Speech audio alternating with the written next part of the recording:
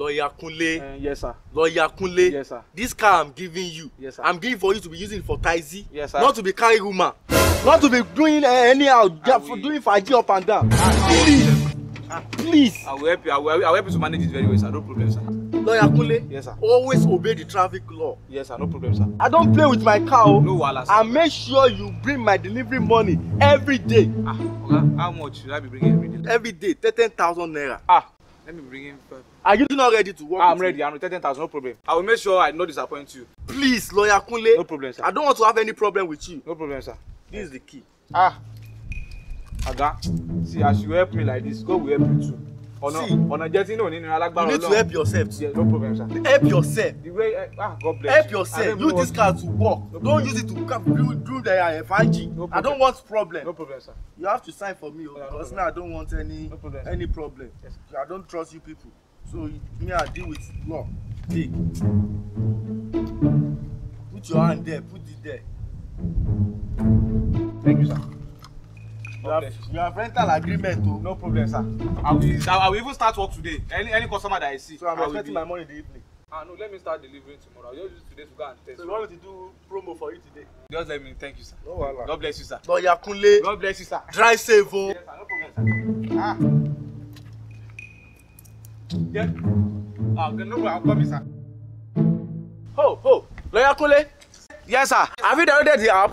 Okay, the app in case people want to order for a ride, Abi. Yes, I've downloaded it, sir. Yes, sir. Oh, enjoy. You can go.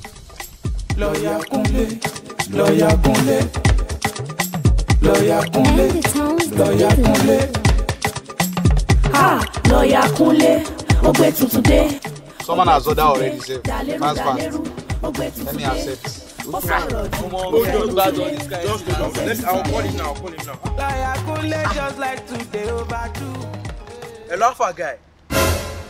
Guy, where you doing? You delay us now. We dey come out. I'm calling on my way. You just order now, sir. We don't wait for you now. Time not dey go now. Alpha, we dey come out now. They why not? Me, I don't like all this kind of parole now. Alpha, they come now. I beg, we dey wait. I'm coming, sir. On my way already, sir.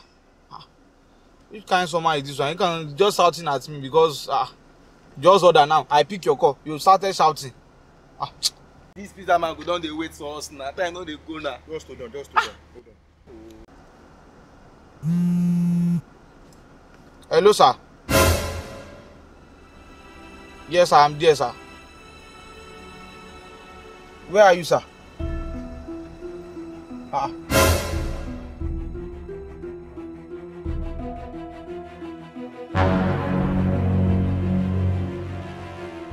I'm sorry.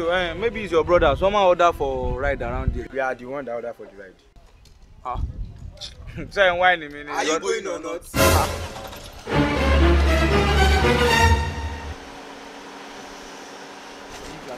What? You are in secondary school. You are ordering for ride. Follow map. We dey go school. Lawyer Kunle, Lawyer Kunle. Secondary school, but I don't even know your problem. You don't respect your order again because you are teaching small change. Mr. Man, please face front. We're waiting for you since now. Walk faster. The pizza man is waiting for me. You don't have mind to be ordering pizza. Secondary school boy. Secondary school boy. Maybe you are all these benefits boy. These are still students. You don't respect your order again because you have money to order Uber now. You don't respect yourself. Why now, small? Please don't check something. Which something? I don't understand. I should wind up because of this. Why not? Don't worry. Please make it faster. Question are just too much. In fact, Jibola, let's get. We no go again. You're not going where? Please park. Let's get out. Park. Let's go. What's safe now? No, you're not. Park. You're not my own money. You're not going again for what? Where did we reach? Where did we reach? I will slap your face. Now open the door. You are not going where? Okay, we go. I'm not going again. Let's go. Wait. What? Okay, wait. Someone leave Where's people my alone. money? Leave us alone. You are not going where?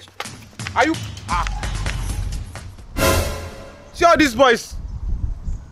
You enter right. You are not going again. You not even pay me anything.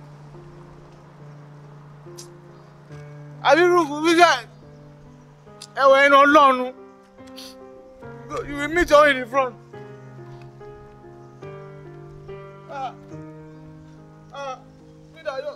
Don't worry.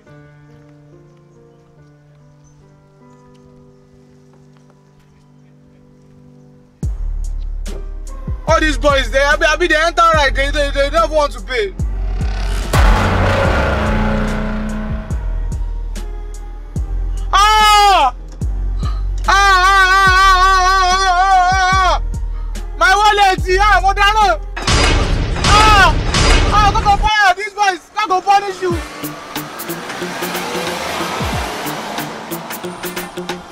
swear this boys cannot run away with my money. Mo dáran owó lówó. Wọ́n yọ pọ́ọ̀sì mi. They remove my wallet. All these small boys, they now go one gbé mi mọ́ra. Wọ́n gbé mi mọ́ra. They now run away. It's not possible. I swear to God, I must locate these people. I must locate them. I must find them. I must see them.